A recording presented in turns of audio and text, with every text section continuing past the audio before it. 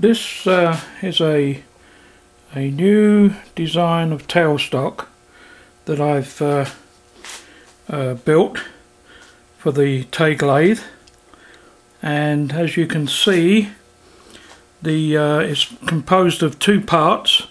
This is the sliding block with dovetails and the locking screw at the back. The shaft has a key along the length, and that keeps the sliding block at a proper height, and then you can leave it like that when you're not using the tailstock, which gives you the whole length of the bed. Now if you're going to use the tailstock, you slide this on and you lock that up in there, and now you have a tailstock that slides right the way along the bed of the lathe and over the top of the saddle. It's activated by a rack and pinion, which is the rack and pinion that came with the lathe. I installed the power feed on the lathe, which eliminated the use of the rack and pinion, and so I've used the rack and pinion on the tailstock to allow me to move the quill back and forwards, and enables me to use the whole bed when I'm machining through using a between centers. And now the carriage travels right away underneath the tailstock. This design is something that I saw on the Metal Master lathe many years ago, and I've more or less copied that design. The two columns here, the two columns at the back, are attached to two blocks, one at each end, and that in turn engages with the dovetails on the back of the lathe.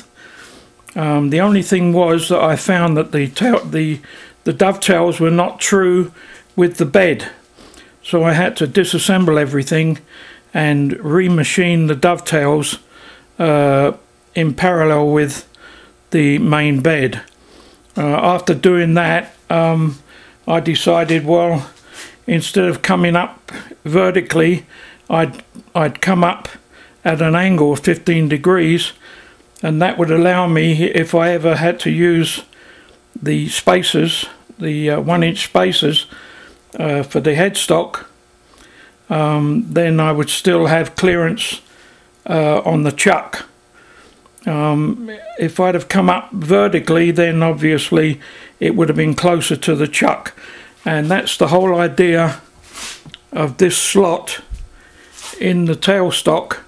I can move that out, and when I move these pillars up, obviously the center at that point is not completely right, so in moving it up at higher by 1 inch and having an angle, it means that this has to be reassembled, readjusted to be on center.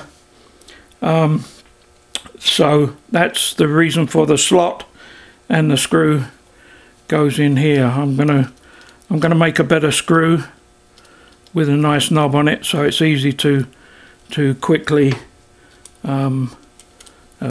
tighten and remove. So that's basically the design.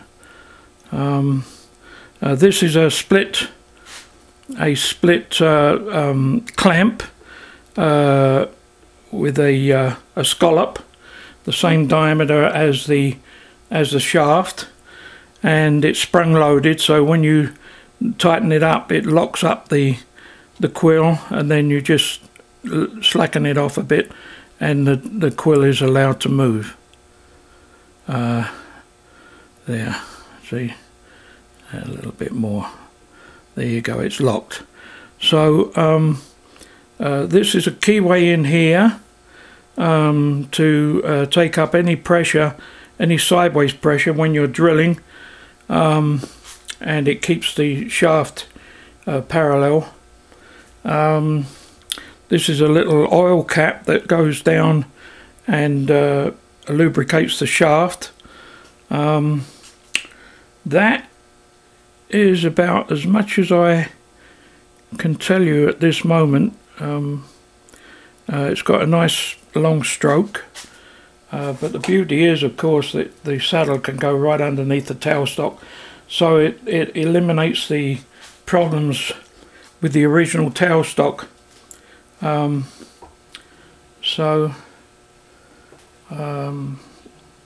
very happy with it. I've used it and it works perfectly. It's stable. The stability is good here, and I'm also able to adjust it if I need to by moving these pillars up or down. They're locked in at the back there with set screws, and the whole block runs in the two blocks are located in the dovetail at the back of the aluminium extrusion. So that's it. It's almost finished. I've got some little chamfers to put around the edges and clean it up a bit, and I'm really happy. Thank you.